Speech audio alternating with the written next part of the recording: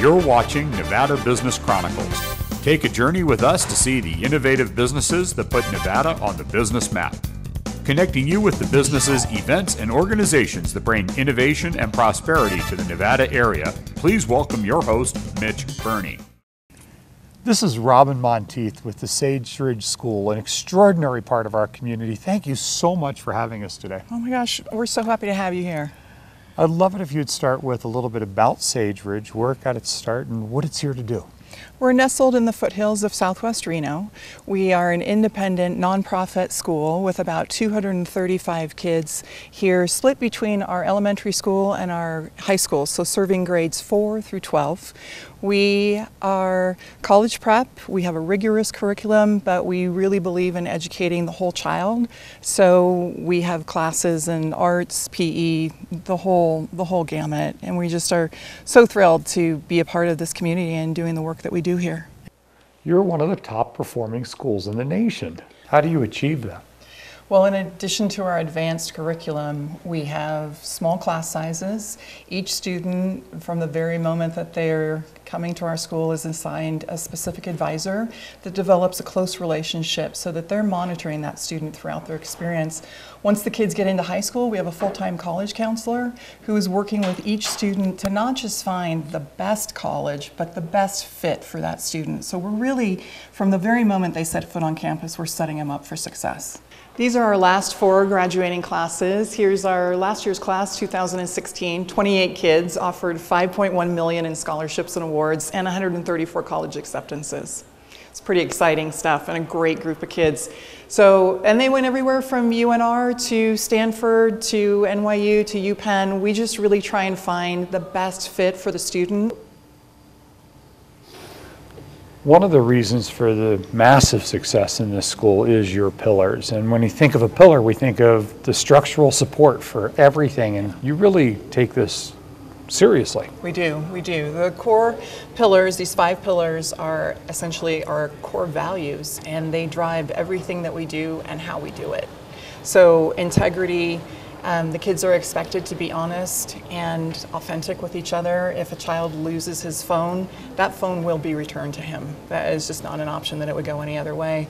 Community, we are community, the students are community, we are a grander community with the parents, and it goes to all levels. Courage, the kids are expected to understand that it's a little uncomfortable sometimes to forge new paths and to be a little brave in their learning. It might be uncomfortable, but it's all about being brave. Respect is all about peer-to-peer, teacher to student, student to teacher. It's multi-level and it goes back and forth. It's very reciprocal. And scholarship is all about becoming a lifelong learner, about really enjoying learning and loving learning. Speaking of community, one of your alumni is here giving back to the community at Sage Ridge. Yep, absolutely. Helena is with us. She's a junior at UPenn. She's a recent graduate, and she's here working with the theater kids. Can't wait for you to meet her, and then we'd love for you to meet our other faculty and see some of the work they're doing. Great, let's do that. This is Helena Vanage, an alumni from the Sage Ridge School. What brings you back to Sage Ridge? Honestly, I would do anything to give back to the school that put me where I am today. I've been blessed with so many incredible opportunities, including a Fulbright Award to go study at Shakespeare's Globe in London. Sage Ridge was truly one of the most defining institutions of my young adult life and childhood. Without Sage Ridge, I can confidently say that I would not be where I am today. This is Michelle Crane, Director of Theater here at Sage Ridge School. I understand you have an award-winning theater department here. We absolutely do have an award-winning theater department. We've had several students make it to the international level, which is the highest level, which this is a title that I plan on keeping for as long as I am here. In fact, we're rehearsing right now. Why don't we take a look? Let's do that.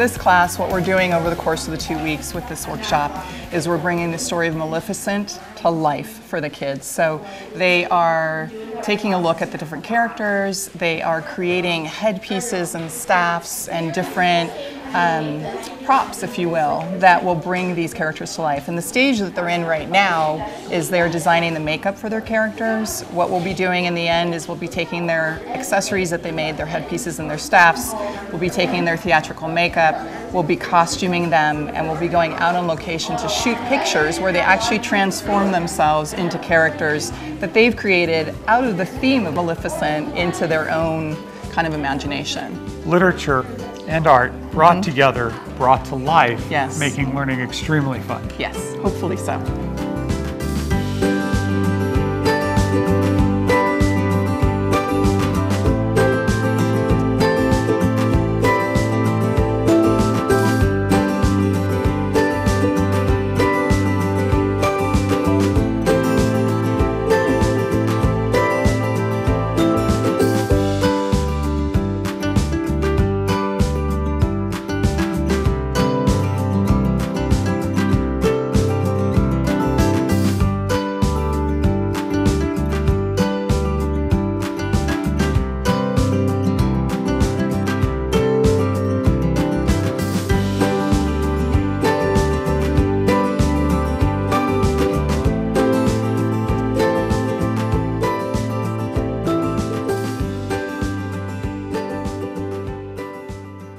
This is Jocelyn Morrow, the music teacher at Sage Ridge School.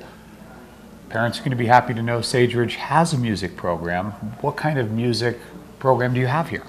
Well, it's a veritable cornucopia of delights for the musician. I'm very passionate about music education, and my philosophy is ability development. I'm not really interested in them performing for a product. I'm interested in teaching them how to learn. I like to think of myself as a flashlight, and I show them around the world of music. We have lots and lots of instruments here. For the first time in the history of school, I have built a program on instrumental ensembles with a steel drum band and a jazz band in the upper school, and first time ever a ukulele ensemble. How can you not smile when you see or hear a ukulele? We tour around school, they call it going on tour, and we'll get a song together and take it up to the office and show the principal, and sometimes we go into the classroom if they're not busy and do a little song. You have a plethora of sports programs here at Sage Ridge. We do. We have both competitive sports and then we have our PE program. So in our competitive sports, we have everything from cross country to skiing to swimming to golf to volleyball. In our PE programs, the kids learn lacrosse, cricket, fencing, all kinds of fun sports in addition to basketball. This is Michelle Gallivan Wallace, science teacher. What kind of project are we working on today? The students are creating and designing squid out of balloons and streamers that will kind of ride along a string to just show how squid move in the ocean. We're studying giants of the sea, so things like giant squid, the kraken, whales, sharks, and prehistoric beasts as part of our mini session. And so this is just a fun hands-on activity to try to model some of the adaptations of the creatures. Applied learning. Exactly. I'm fascinated by your bachelor's degree. Okay. My degree is in zoology from the University of New Hampshire. So I've always loved animal life. So one of the reasons I chose to do Giants of the Sea is my love of adaptations of animals, especially the big ones. I spent 7 summers whale watching, and so I tie my love of the ocean and animals into this class. And you bring that to the students here at Sage Ridge. Exactly, right, trying to bring the excitement of animals and how they're adapted and evolve and all the amazing facts and myths about creatures. So that's why I do this. This is Mr. Zahn, the history teacher at Sage Ridge School, but we're building rockets today. How does that tie to history? As a history teacher, I am passionate also about space and understanding our place in the universe. So the first week of this mini session, we spent learning about our universe, our solar system, and reading many scientists and authors and learning about where we all fit in to our solar system, our universe, and why we're here. And then a really great piece of this is the exploration side. And in middle school, You know, our rocketry funding is limited, but we are here building model rockets that we will all be launching next week together. This is just one of the many pieces to our understanding our place in the universe class. I think it's also a lesson in how history can be made fun. Absolutely. This is Dr. Van Och in the physical computing class. Looks like some cool things going on here. What are we doing? Oh, it's really cool because what they're working on today is a digital pinball machine that they're taking an old TV screen, kind of recycling that, right? Integrating it with some hardware, some buttons, and other things. They're designing a release for it that'll actually give it an analog signal and get translated, and then they're going to run a pinball machine simulation using that. So we've got the guys building the box, doing some software coding, working on the computer that runs the whole thing right there. Really intrigued into what this is. Yeah, well, that's the robotics team's competitive robot. They participate in something called the First Tech Challenge, which is actually an international robotics competition that takes place all across the United States, Canada, Mexico, China, Europe, and we have teams that compete first at a regional level, then at things like a state or a provincial level. So we're competing here now. We'll go to Las Vegas to compete, and then if they get somewhere with their design, right, and actually do really well, there's a super regional and then basically an international competition. So this is a robot designed to project this ball into those hoops. Into those hoops, exactly. And it's a matter of how many you can make. It's a matter of, yep, they get as many points as they can get by getting balls in. So it's a real engineering project. We're with Ms. Tebow in the mixed media art class with a great project. Tell me what's going on here. So mixed media in general is the idea that different mediums, which traditionally have been very separate, like painting or the use of inks or drawing, are just brought together in a really exploratory manner. So the students are introduced to just kind of what mediums can be combined together. So they're using inks here, they're using acrylic paint, they're using stamps, and they're using collage mostly.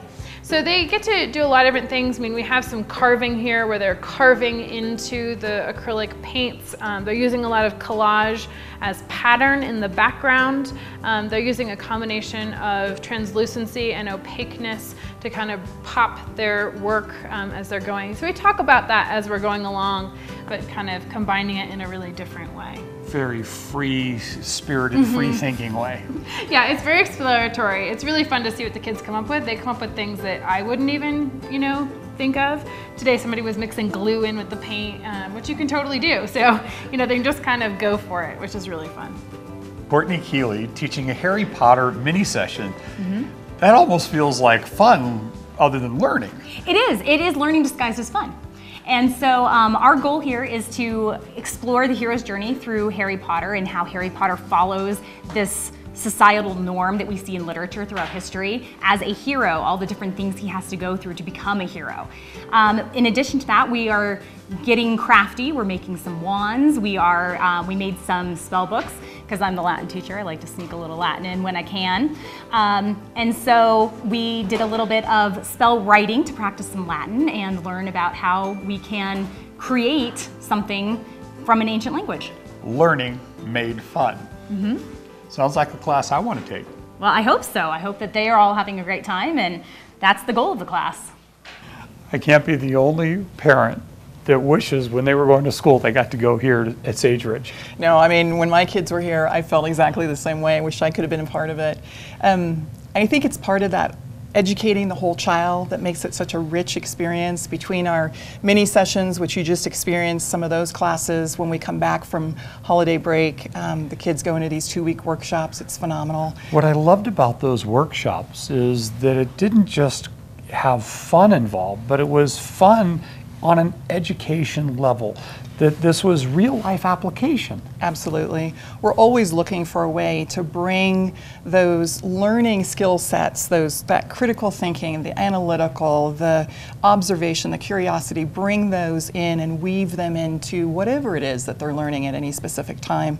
So things, not just our regular curriculum, but like the international trip, the mini sessions, the outdoor education trips where the kids go out to Yosemite or Marin Headlands and they study water and what's living in the water.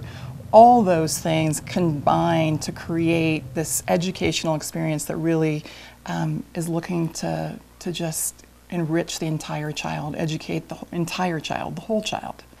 The level of commitment that your staff has to the education process, very impressive, but I just have never seen a group of people so committed to the whole process. So it does trickle down from the top, and that starts with our head of school, Norm Kolb. I'd love for you to meet him right now. I can't wait to meet All him. right, awesome.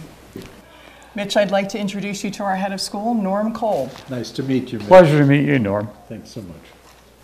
I am overwhelmed with how incredible this school is. You must be tremendously proud. I am tremendously proud. It's a very, very special school. You know, nationally there's all kinds of worry about whether kids are being asked to perform at high standards.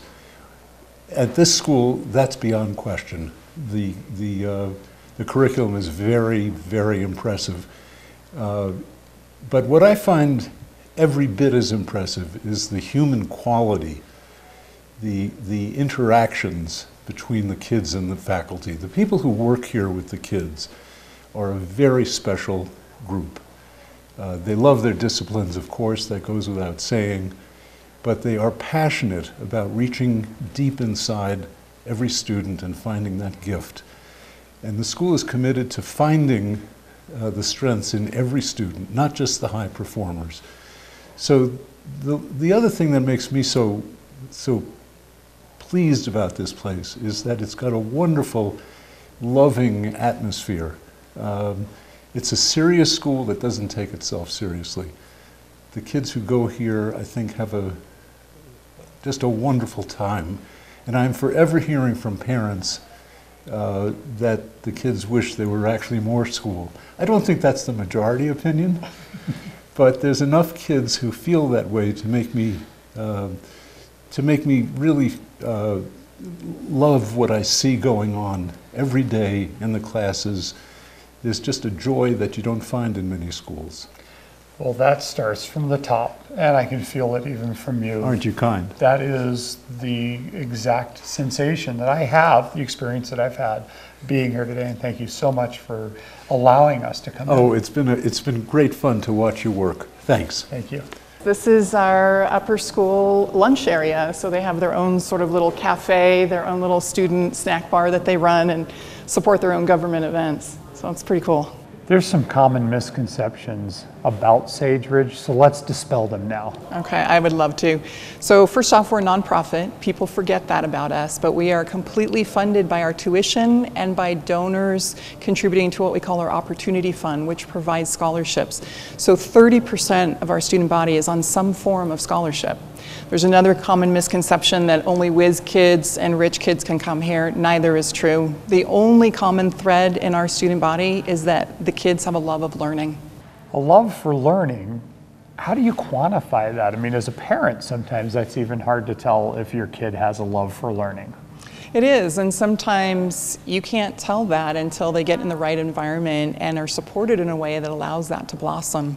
We have a couple things that we have parents do with their children to figure out if Sage Ridge is a good fit. They can come and take a tour.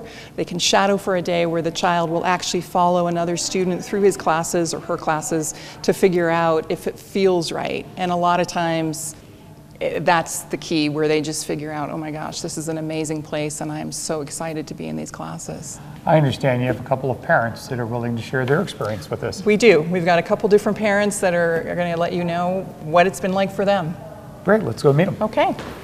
This is Robert Malmrose, a parent of a student here at Sage Ridge. First of all, thank you so much for being willing to share your experience with us. You're welcome. I'm glad to share.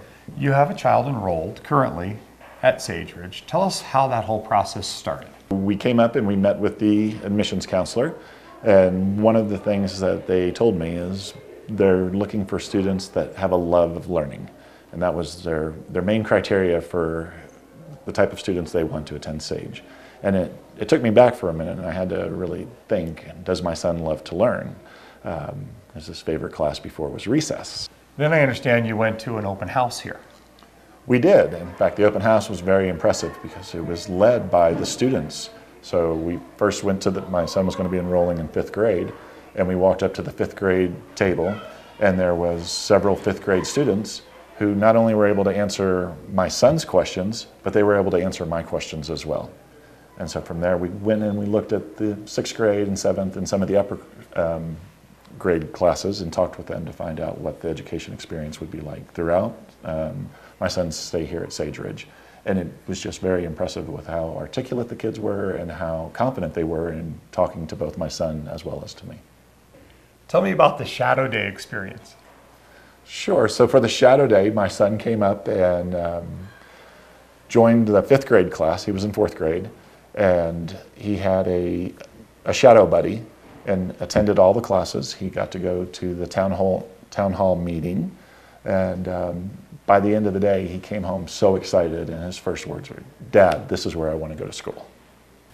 When you started, you were concerned about your son being a good fit. How do you feel now? Originally, I was concerned about him being a good fit. Almost immediately, 3 weeks into school, that concern had completely dissipated, and now he is thriving in this environment. In fact, recently we had a snow day, and I went to wake him up and say, "Hey, we've got a snow day." And he woke up and he was excited, but he had mixed feelings about it. And he said, "Well, Dad, snow day's great, but I'm really going to miss school. We're in the middle of a mini session, and I really want to go." So my son loves the school. He loves attending school, and Loves learning now. he loves learning now. In fact, when we do homework, it's not a matter of getting homework done as fast as we can so we can go play. He takes the homework and then he wants to learn more about the subjects. So we'll go out to Google, we'll go to reference books, and we'll expand upon the subjects he's actually learning, because he wants his knowledge to go deeper than just what is required. So my son loves to learn, which I'm astonished by and completely thrilled by at the same time. This is Erin Mulvaney. You have several students here at Sage Ridge School. I do. I have 3 children, 2 boys and a girl. Ages are in the 4th and the 6th and the 8th grade. I understand that they're individuals, and this environment has been very good for that. That's true. I think we had waited several years to come to Sage. It had been a school we'd heard so much about and had been very excited about, in particular for our oldest son, who was very academically strong, very self-motivated, hardworking, so we knew it would be a great fit. And when he came to the school, it didn't surprise us, but it did, how much he blossomed. But what was a bigger surprise was my 2 other children, who were great kids, but different. Each one of them are so different, different strengths, different challenges. And I wasn't so sure that they would have the same success. And we were worried because we wanted them to have the same experience as our older son. But what we found 3 times consecutively with different teachers and in different classrooms with different children, that they all found success. And that was an incredible realization that we weren't necessarily expecting. Other parents probably want to understand how that happened. Why did all 3 different unique individuals succeed in this environment?